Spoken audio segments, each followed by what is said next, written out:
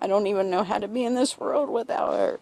Never thought something like this would happen with them. Under Dina Temke's feet, the shattered glass is proof of the unthinkable. She had no chance of survival. She says her mother, Sheila Asher Hayes, was sitting in her car when police say she was shot by a man she'd known since he was a boy. Since I was a baby, she knew these people. A cross, candles, and a colorful pinwheel placed by loved ones in her memory. Temke says her mother was someone who cared deeply about people and loved big. Her grandchildren were her world. She was the stitch of the family. She was my rock, my strength. Police say Dustin Boland took his life after shooting his stepfather, Shelby Carpenter, and Asher Hayes.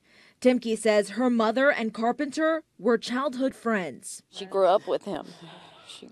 They've known each other since, as far as I know, since like young teenage years. The question of why this happened might never be answered. What she knows about that awful morning is this. She was here to help, be a friend. Right now, Temke doesn't know how to feel about someone her mother loved taking her from the world. But she has an idea how her mother would feel. Even now, she would look at Dustin after getting murdered and say, "Come in my house." That's the way she was.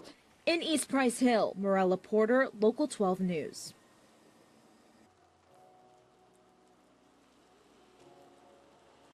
You can always find our Local 12 stories right here on YouTube. Don't forget to tap subscribe, and then you can get all the notifications.